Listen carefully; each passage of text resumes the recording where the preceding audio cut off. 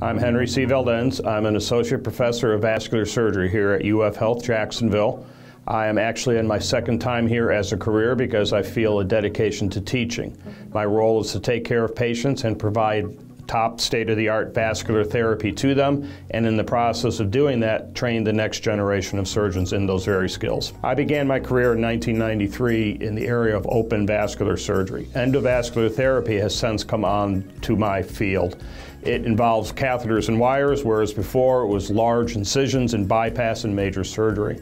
As technology improves the devices that we use inside of blood vessels, making them smaller and smaller, we can treat more and more patients with less morbidity and get further into the vascular system to treat problems that before in the past were never able to be treated.